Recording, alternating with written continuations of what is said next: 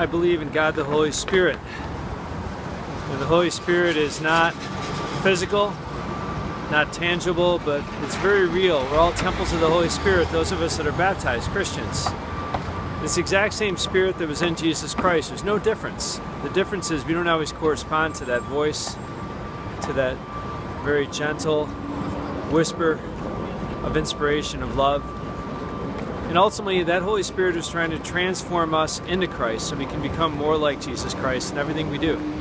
Our actions, our words, our thoughts. It's about being an instrument of His love, reflecting His love in each moment.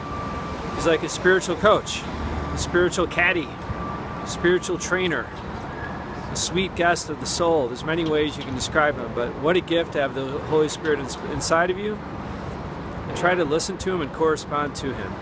God bless you.